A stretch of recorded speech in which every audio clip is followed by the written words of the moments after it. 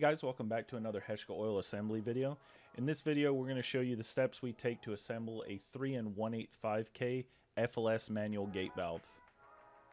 Before we get started, some of the things you'll need: grease, a 1-inch PVC pipe, hydraulic torque wrench, rubber mallet or hammer, and adjustable wrench. You'll also need some personal protection equipment, including safety glasses and gloves. Another thing you'll want to do is make sure the body of the valve and all the components are free of dirt and debris. One last thing to note before we start is that while we are building a 3-inch 5 manual gate valve here, most of the same techniques and methods will be the same for other sizes of FLS gate valves. So the first thing that we're going to install is the seat retainer. The curved edges of the seat retainer should be installed such that they align with the through bore of the valve. Next, we'll install our ID and OD face seals into the seats. Our assembler here will add a light layer of grease. This will help keep the seals in place, and it'll also help keep the seat in place when you install it in the seat pocket of the body.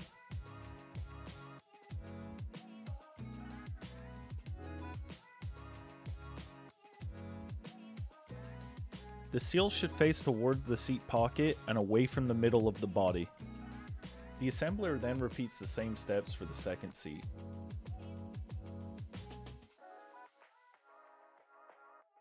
With the seats and the retainer plate in place, the next thing you can do is install the gate. We add a light layer of grease to each side of the gate. This just helps the gate to install a bit easier.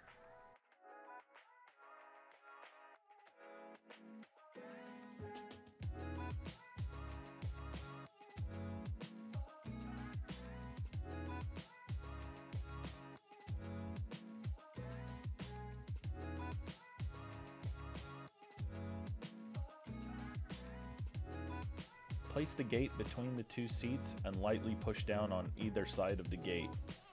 Once the gate is installed far enough, it will start to slide down to the bottom of the valve by itself.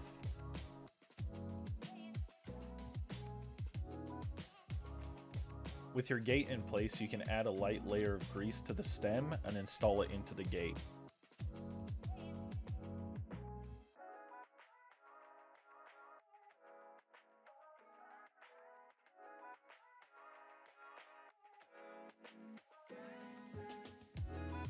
You can see in the video that the assembler here only installs the stem a few threads into the gate. This will allow the assembler easier access to the top of the stem when the bonnet is installed. Because this is a 5000 psi rated working pressure valve, it comes with bonnet locating pins, so we'll install those at the same time that we install the studs.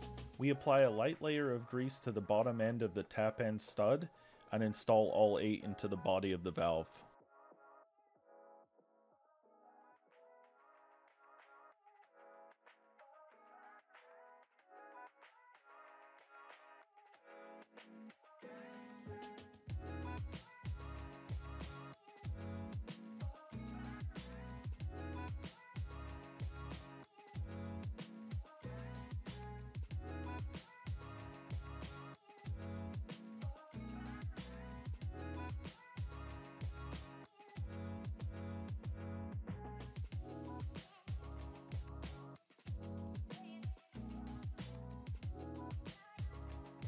Next, apply a small amount of grease into the bonnet gasket groove on the underside of the bonnet and place the bonnet gasket in the groove.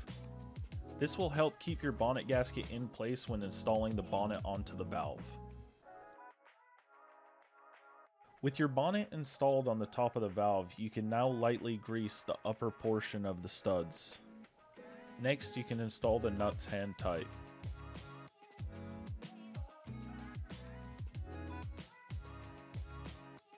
With the bonnet now sitting evenly, you'll need to torque the nuts in the recommended pattern and to the correct foot-pounds. This information can be found in the Heshka Oil operation manual available on our website. Lightly grease the ID of the SLS seal and install it into the bonnet over the stem. To install it in the bonnet, we use the flat end of a PVC pipe and a rubber mallet.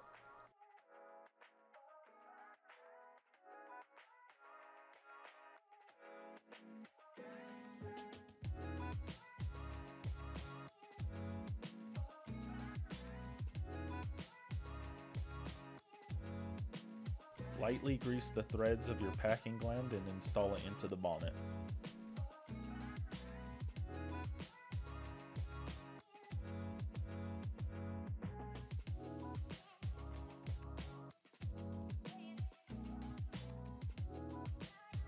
Then lightly grease your first set of bearing races and thrust bearing and place it over the stem onto the packing gland.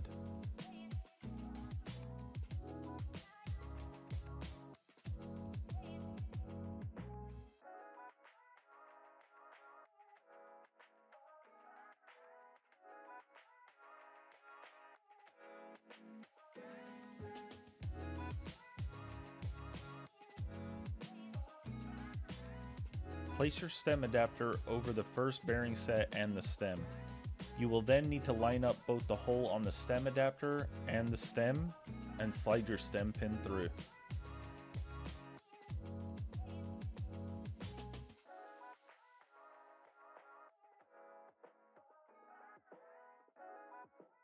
Lightly grease your last set of bearings and place them over the stem adapter.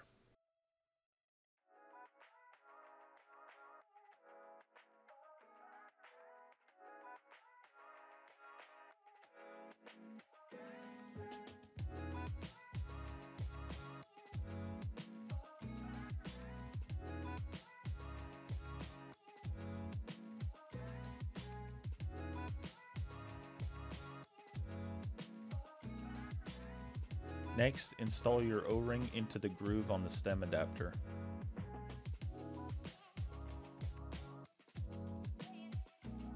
With your stem adapter in place, you'll want to lightly grease the outer threads on the bonnet and install your bearing cap.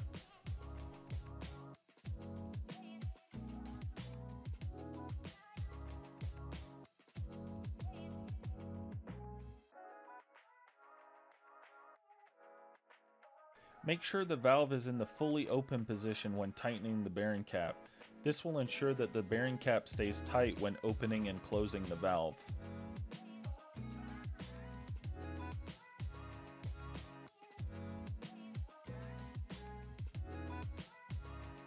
Then you can install your O-ring into the groove on the bearing cap. Next, you'll need to apply 3 layers of Teflon tape to your 1/2-inch MPT grease fitting and install into the bonnet of the valve. Lastly, install your tap end grease fitting into the bearing cap.